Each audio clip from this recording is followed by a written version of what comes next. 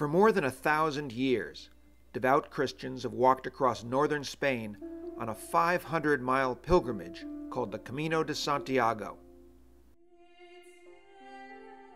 They're headed to the city of Santiago de Compostela to visit the tomb of St. James, one of Jesus Christ's closest apostles.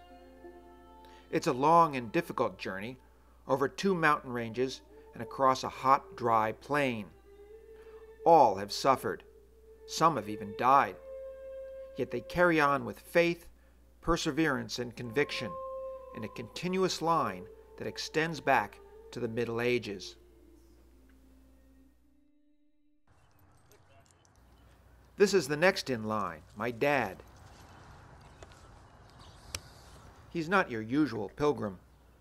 He's a cigar-smoking, Maserati-driving, 71-year-old surgeon from New York who's never carried a backpack a day in his life. This trip is very unlike him. He prefers to stay home in his big house on Long Island Sound, surrounded by his 8 children and many grandchildren. He was going to take just his dog, Moses. My mother convinced him to take my brother Christopher instead. Chris is an avid outdoorsman and recently back from trekking in the Himalayas. I've decided to go along too. I'm a documentary filmmaker.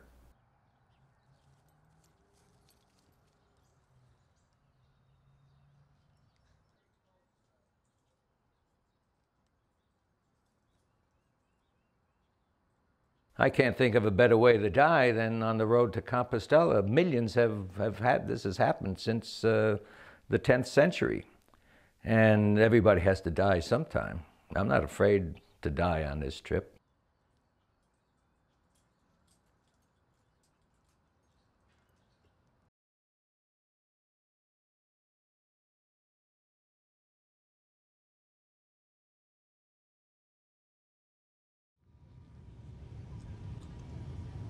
As we prepare to land in Spain, I'm pretty anxious about this trip.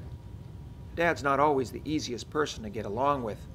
Neither Chris nor I have spent such a long period of time with him since we left home years ago.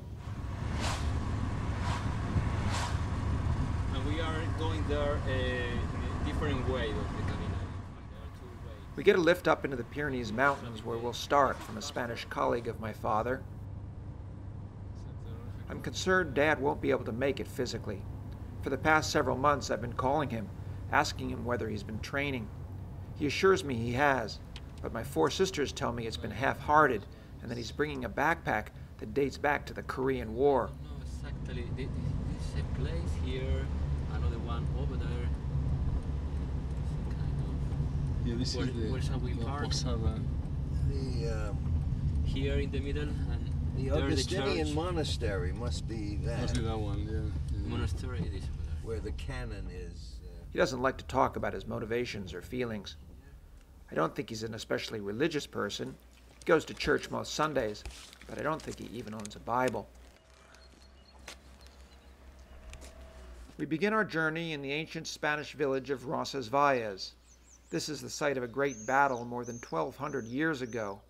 Charlemagne, the ruler of northern Europe, was attempting to sweep down into Spain with his army, but he was ambushed by the local Basque people and suffered a severe loss, the worst of his career. Dad loves to talk about empires and war.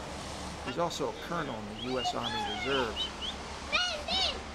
Show the puppy.